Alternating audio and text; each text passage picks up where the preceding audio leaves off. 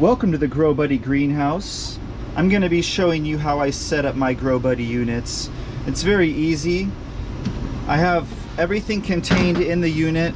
So you pull out the reservoir, and inside the reservoir you have your 4-inch net cup with your clay pebbles, and you have all the lines to assemble your Grobuddy. So you're going to go ahead and start by putting on a valve connected to the reservoir, and they just push in just like that. You're going to connect the valve that has the T attached to the input of the float valve, which is right here, and then you're going to connect the last drain at the bottom of the Grobuddy. There's a 4-inch line to connect the reservoir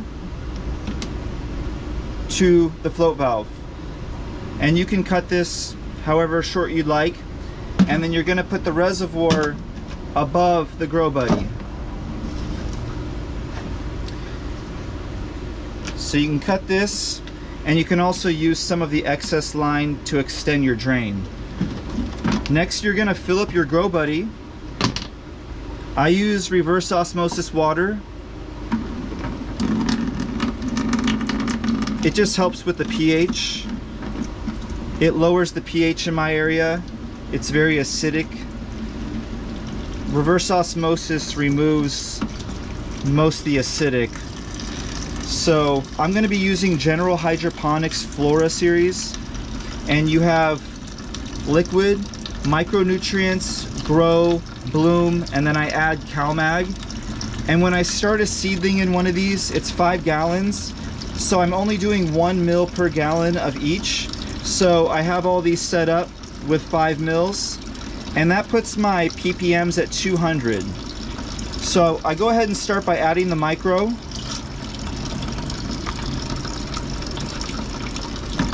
and then just stir it in. And we're going to be going down the line: micro, grow, bloom, and then the CalMag. And if you use reverse osmosis water, you should be starting at 0 ppms, and then adding this puts me at 200, and I'll show you with my meter when it's full. My tap water, if I don't send it through the filter, it starts off at 300 parts per million with whatever's in the water from the plant. So I would recommend going through an RO filter just so that you're starting off at 0 and you know what's in your water, because it's just what you're putting in. Now I'm going to go ahead and add the grow.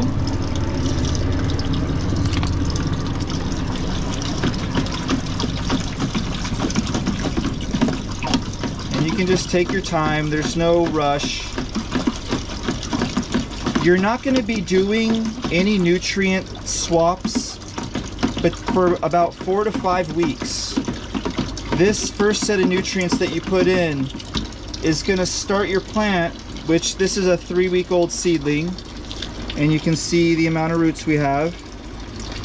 And this is going to start off at 200 parts per million, and it's going to take between 4 and 5 weeks for it to reach the float valve point, which is a little bit lower than the halfway point of the bucket. And by that time, it's ready to be bumped up in nutrients. So once the float valve is kicked in and it reaches that level, you can swap the nutrients simply by draining the unit and refilling it with the reservoir. Mix your nutrients in the reservoir. That way you know that it never fills up higher than that level. If you were to fill these up manually and you fill it up too high, you risk drowning your plant, because once you let the roots form into oxygen roots in that air gap, they can't be submerged. So the float valve keeps that level consistent, preventing that from happening. Now I'm going to add the bloom, 5 mils.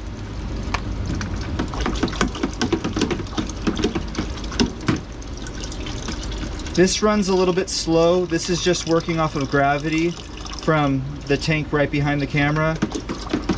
I have a pump that I could turn on which will make it fill faster if I need to, but it's really loud and you wouldn't be able to hear me.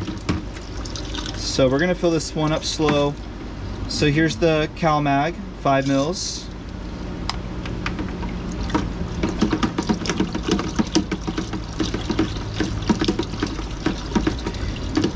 I've also used powdered nutrients, General Hydroponics, Maxi Grow, Maxi Bloom, and they work, you know, they work. I haven't done comparisons back to back yet, but they both work. I just personally like using the liquids, but the powders work too. So now I'm just waiting for it to fill up, and where you're trying to get it to is right below the float valve. So you have this brass fitting here, and you're going to be filling up the water right to the bottom of this brass fitting. And you'll know because this does not have a watertight seal, and if you overfill this, it will start dripping out of here to go down to that level. I purposely don't seal this because I don't want you to fill it up higher than the bottom of this valve. So the net cup will be submerged down right about here, an inch or two below the valve. So your roots are going to be in the water starting off, and then they're going to easily have time to reach the bottom before the water needs to be replaced. So just don't overdo the nutrients. These meters are great. They will let you know right where you're at. So it's showing that right now I'm at 300, and because I'm using RO water, it's only going to be going down. The more water I add, it's just going to keep going down.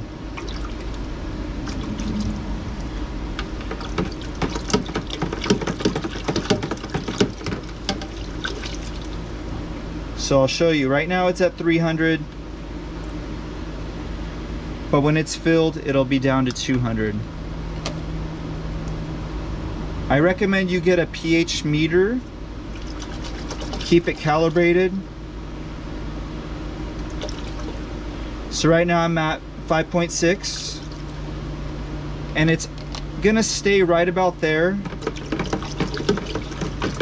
It may go down to 5.5, but for these tomatoes I want to be between 5.5 and 6.5, so I'm not going to need to do any adjusting.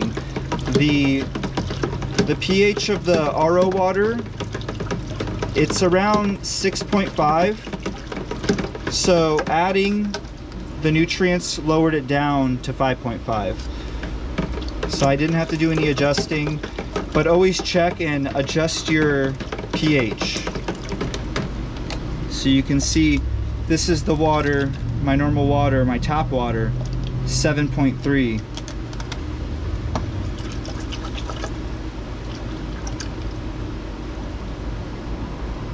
So you're at 5.6 in there.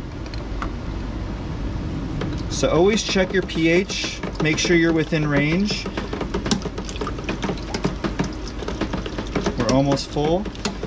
And what I do is I always keep my reservoir full with regular RO water, and I set the pH correctly, and that feeds my unit until I swap out nutrients. So in between nutrient changes, I only keep RO water in the reservoir, so my ppms inside my Grobuddy will never go up. I'm never gonna have to worry about, you know, exceeding the nutrients in any way, because what I put in here is all it has, and then the water is just being topped off with the RO water.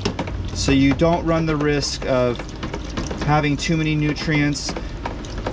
After the float valve kicks in, which like I said takes between 4 and 5 weeks, then it'll be working off the float in the reservoir. At that point, anytime you can drain the unit and refill the unit with nutrients. I like to use the reservoir, and it just fills the nutrients back up to the correct level, and then I put regular RO water in my reservoir and keep it fed with just RO water for a week or two, and I replace the nutrients again, slowly bumping it up.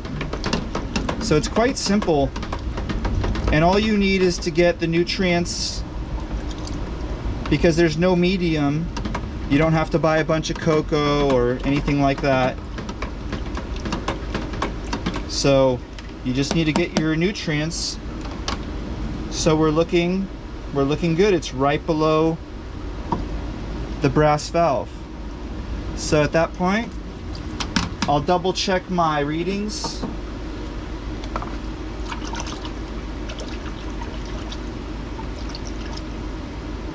Okay, 5.6, looking good. And then the ppms, there it is at 200. So for a little seedling like this, 3 weeks old, you don't want to start it with a lot of nutrients. It's just been in this cup starting off, and now it's ready to go into my Grobuddy. And that's it. It's set up. I can swap out nutrients once it starts feeding off the reservoir and slowly start bumping it up. All right, if you got any questions, leave them in the comments. Out for now.